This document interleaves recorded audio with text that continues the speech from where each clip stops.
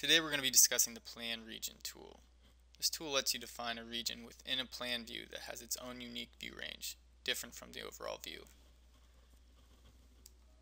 To help illustrate this, let's go ahead and zoom in to our restrooms here. We can't tell from this view, but there's actually a window right above the sink in the women's and the men's restroom. Now those aren't visible in this view because our view range does not encompass them. So when we look at our primary range, we have top, cut plane, and bottom. Our top is where our eyes are looking down on the building. Right now it's set to associated level, first floor. Our cut plane is when we actually start to begin to see the building. The bottom is the bottom of our view. We also have this option down here, view depth, with the level.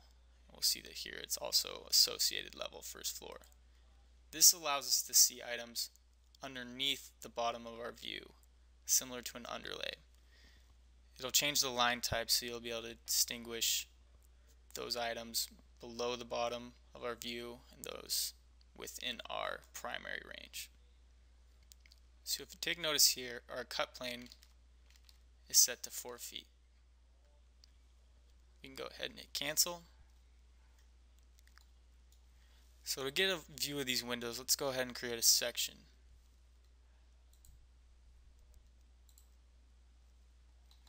Go ahead and take a look. We see that we have both of our windows here. Now if you look at our properties palette, we'll see that the sill height is set to 5 feet. Remember, our cut depth was 4 feet, meaning that we start to see the building about a foot below where our windows are. Now let's go to back to our first floor plan. Now we want these windows visible in this view, but we don't have to change the view range for the entire first floor plan. So what we can do is use the Plan Region tool. So from our View tab, Plan Views, Plan Region. Our dialog box pops up, and I'm going to go ahead and choose Rectangle.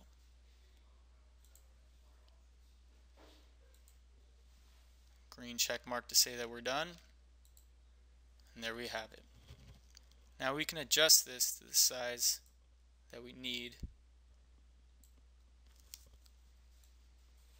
but for our purposes we just want to make sure that both windows are enclosed in this view. Hit escape. Now you may be asking why our window is still not visible. That's because we have to change the view range in our plan region itself. To do so, simply select the plan region, go to our view range, and hit edit.